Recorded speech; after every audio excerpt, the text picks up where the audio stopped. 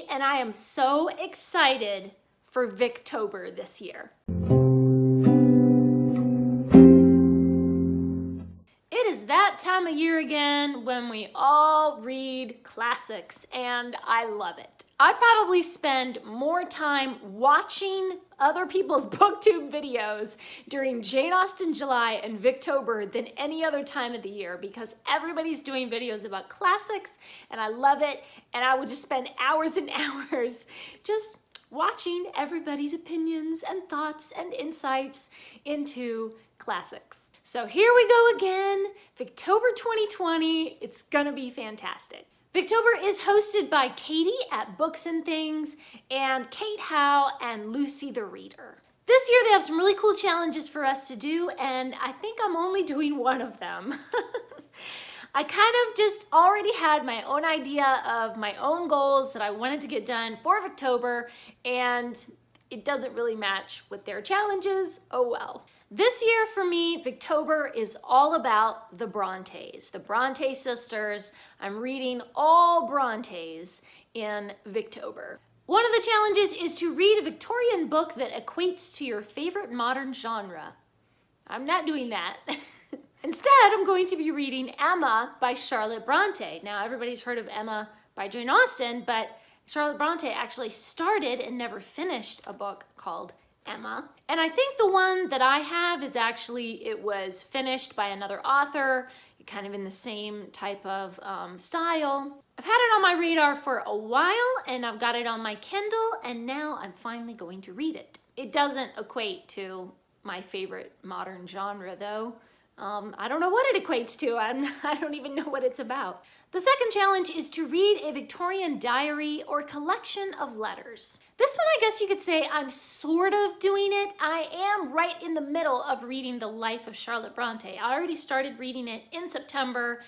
I kind of got stuck about halfway through because I started to realize, oh man, the next part coming up is when Anne and Emily are gonna die, and then Charlotte's gonna be alone with her grief and her loneliness, and so I've kind of slowed down my reading and then just kind of stopped because I was like, I don't want to read this next part because I know how depressing it's going to be. So that's the thing when it's history, right? Because you're already spoiled for the ending. You know what's gonna happen. They're all gonna die. So I was gonna just read that in September, but I'm still trying to get through it. I will get through it. It'll be great. And there are a lot of Charlotte Bronte's letters in this, and so that sort of counts for the challenge. The next challenge is to read a new to you book or short story by a favorite Victorian author. So I'm not doing that either.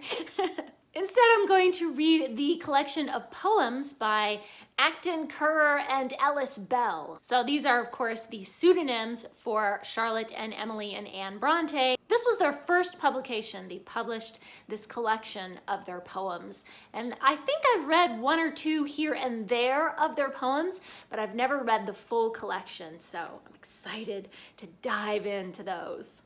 And the fourth challenge is to read a Victorian book from a previous Victober TBR that you didn't get to, or one that you've been meaning to read for ages. This challenge actually fits perfectly with the group read-along because I have been meaning to read Charlotte Bronte's Shirley forever. I mean, for like decades this has been on my TBR, and somehow I just never have gotten around to it. So this is the perfect time to do it because it's the group read-along for Victober on the Goodreads group, and it fits this challenge since I've been meaning to read it forever. The fifth challenge is to read a Victorian book while wearing something Victorian or Victorian-esque.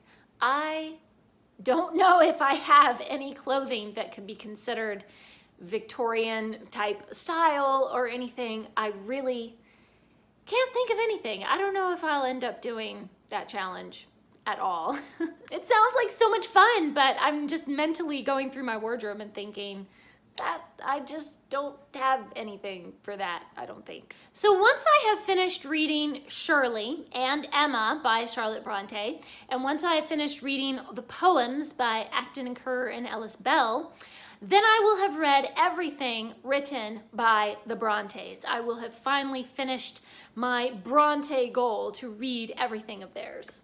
So that's pretty exciting. It's wonderful when you can say, I've read everything by that author.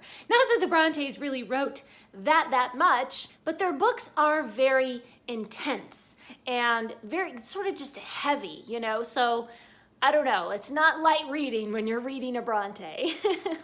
So that is my TBR for Victober. Please leave me a comment down below and let me know, are you participating in Victober? Are you going to be making any booktube videos that I just have to see? And what are you reading for Victober? I have several videos planned that I'm going to be talking about the Brontes, my favorite books of theirs, what I love about their writing, and maybe I'll do a video once I've read all of their books. I can do a video ranking all of the Brontes novels. Thanks for watching. Please subscribe, and remember, the right book in the right hands at the right time can change the world.